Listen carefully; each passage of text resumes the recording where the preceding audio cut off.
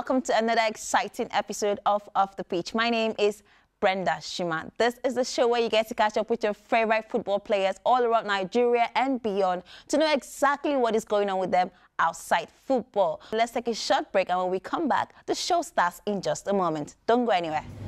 Hi guys, my name is Victor Sime, Napoli and Super Eagles striker. My name is Vero Bona, playing for Santa Teresa Spain, a Super Falcon defender. My name is Anayo Iwuala, playing for Esperas Football Club.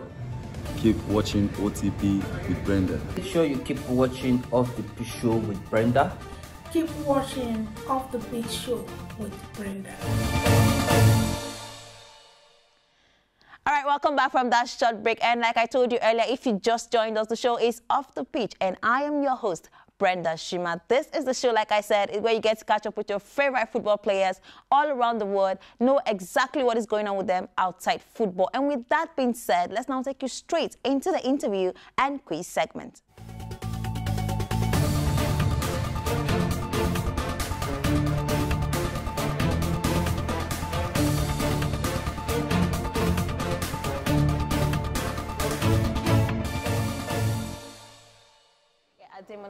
Ademola Lookman, it's good to have you on this episode of Off the Pitch. Thank you. All right, so like tease our culture here, quickly, just give us a brief introduction of yourself. I know you, but I mean for the sake of the fans and those who watch it, tell us who is Ademola Lookman, what you've been doing for a living, we know that, and how long you've been doing that, and exactly how do you feel about your career generally? My parents originally from Lagos. Yeah, but I grew up in the UK. Started playing football when I was maybe 4 or 5 years old. I started playing professionally when I was 16. Oh. So I went to a professional club when I was 16. But yeah, ever since then, my love for football has always been the same. Oh, right. So, I mean, you don't have any background from Nigerian history. You don't have any history in Nigeria aside from your parents and your birth? Obviously, I've been to Nigeria many times when I was younger. Oh, you can just remember? No, I remember times, of course. Obviously, my parents are from Lagos, so I stayed there in Lagos, in a place called... well, originally, my grandma's from Ademola. Oh, okay. It's a little place, and my dad is from. Oh, right. No, take your time. Take your time. I mean, take your time. If we think about that when we're going on the show, right? A place called Aja, somewhere. Aja in Lagos. Yeah. Oh, right. So he's talking about Aja in Lagos. But anyways, let's not blame him. He's not used to this part of the country. Being in Nigeria, how exactly do you feel coming back home to represent your country? Let's start from that. What exactly is the feeling for you, being away for this period of time and then having to play in the national team? You're probably the youngest, I must say, to have played in the national team for this period. So how does that make you feel? I'm blessed. I'm feeling blessed. Everybody's been welcoming from the staff to the players. So I'm feeling very, very, very good to be here, and yeah, I'm looking forward to what's to come. All right. So this is not about your career, like I said, it's matters off the pitch. So we'll get right into that. Let's start with the first question. Have you had Nigerian jollof or the Ghanaian jollof? Because I heard you were sick. So I'm like, he didn't eat Ghanaian jollof. But anyways, have you had Nigerian jollof? And what is your take on that, our food? There's no comparison. Nigerian jollof is 10 times better than Ghanaian. I don't expect you to say less. All right, so let us in on your routine after outside football. What do you do for fun if you're not playing football? What exactly? How's your life like outside football? Outside football, I like to just relax. I'm a laid-back guy. Whether that's being at home or watching a movie or watching a series or going out for bowling or to the cinema, or going for a walk or whatever. Really relaxed. You're just a cool guy, chill guy. Yeah. In Nigeria, we're not chill. We like to bedu and all of that. Don't worry, you get used to it. Lookman, you're young, but I won't say that you're out of, this question is out of place, but we just want to know, for the ladies, is Lookman married? I know not married. So is Lookman hooked up? And then if he is, or if he's not, should Nigerian girls start sending their CVs or something like that? I'm single. yeah. All right, so we'll send you your CVs. Is that what it is? Okay. So we'll take you to the next segment of the show, which is the quiz segment. I'm just going to test your knowledge of the Super Eagles a little bit. I know you don't know so much about them, but I hope you do because it's the team you're actually playing in. So I'm going to test your knowledge about the Super Eagles, and I have 3 questions for you. So if you fail to answer all 3 questions, you're going to do me a press up, or you're going to do me something, just something for us to laugh on. Okay. Is that okay? Sure. All right. So, you ready? All right. So, the Super Eagles of Nigeria have won the AFCON title for a record of how many times? Name the times, the years. The what? AFCON, African Cup of Nations, the AFCON title. For a record of how many times? And list out the times. Oh, I know this answer as well, you know. Okay. Can I give 2 answers? It's either 2 or 3 times. Okay, you can give 1 answer, but you have to pick 1, 2 or 3. Let me help you out. 3. Okay, so what are the 3 times? TikTok, time is taken, time is taken. 1996.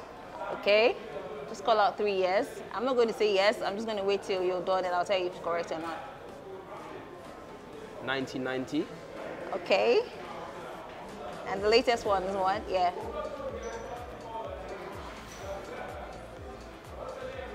You don't know? 2004? I don't know. All right, that was absolutely wrong. You got the first part, which is 3 times. Yes, the one in record for 3 times.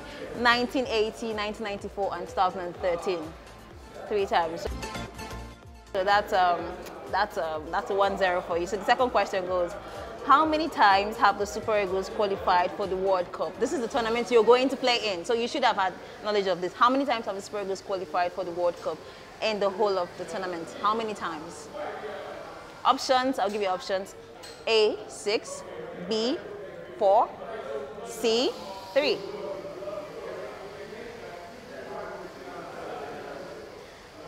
You don't have, just pick an option. A, 6, B, 4, C, 3.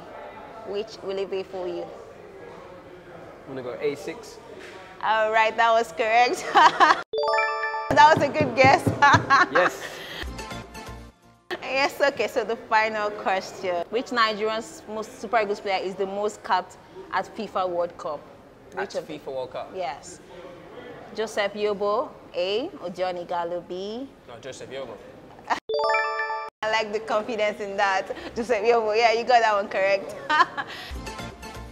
That was a good one. So Ademola Lookman, it was amazing talking to you, and then thank you for being on the show. But I won't let you go without your parting words to your fans, your followers, people who are looking up to you, basically young people like yourself.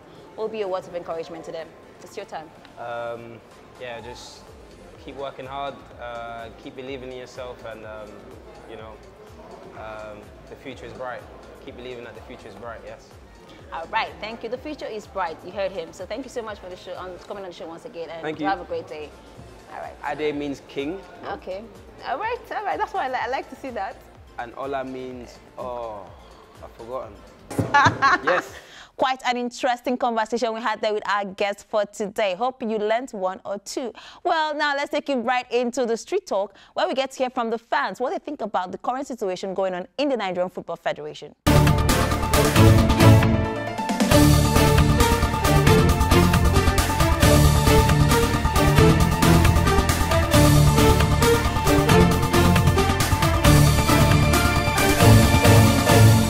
Anticipated AFCON 2023 qualifier draw is finally out, and teams on the continent now know their opponents. Nigeria's Super Eagles, on the other hand, will be looking forward to redeem their image in the race of the biggest soccer showpiece in the continent, as following their recent performance. Well, Nigeria is also in Group A alongside Sierra Leone, Guinea-Bissau, and Sao Tome and Principe. I'm on the streets as always to find out from the fans what they think of the outcome of the draws. Follow me. The group, I think it's only Sierra Leone I see that can really stand Nigeria in terms of qualifying for the Nations Cup. I mean, even the players also, they are good, but the NFF need to sit down. They need to give those technical crew chance to go about they shouldn't meddle into their affairs. They should allow them to do their work. I think these new selections of the technical crew and the coaching crew, I think they will do better. I just hope they do better to make sure Nigerians get joy football. We watched all those Super Eagles before. Daniel Amokachi, when you see the guy, you see that he has passion. But I'm not seeing passion in this team today.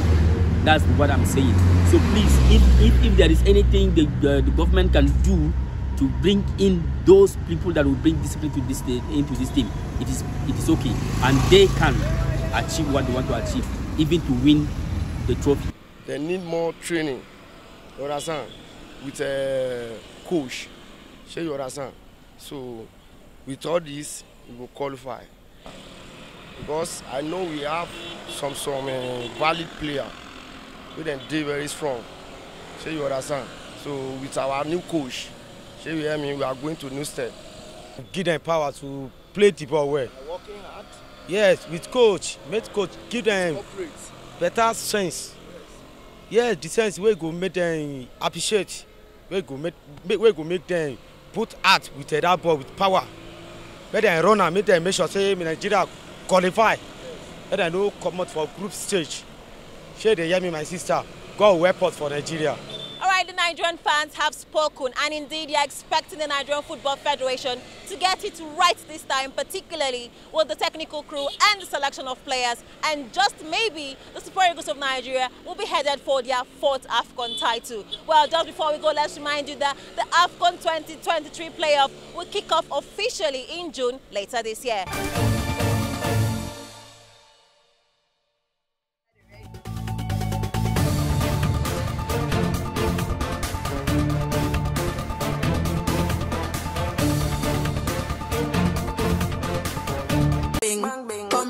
Like a song sing. Bro said he can't trust these girls no more, cause she just want to see the long thing. Show the fear fling.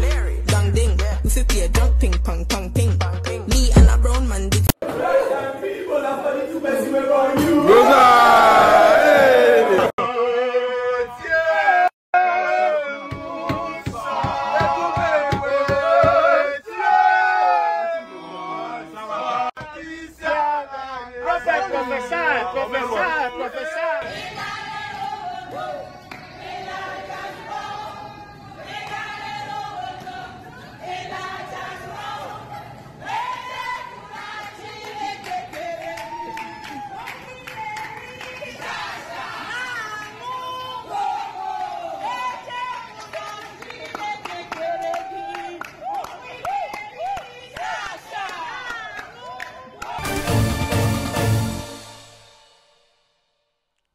And that's about it for our show today. Hope you had an amazing time hanging out with me. Well, for your comments and contributions, simply send me a message on any of my social media platforms showing right now on your TV screens. My name is Brenda Shima saying let's do this again, same time, same station, next week. Bye for now.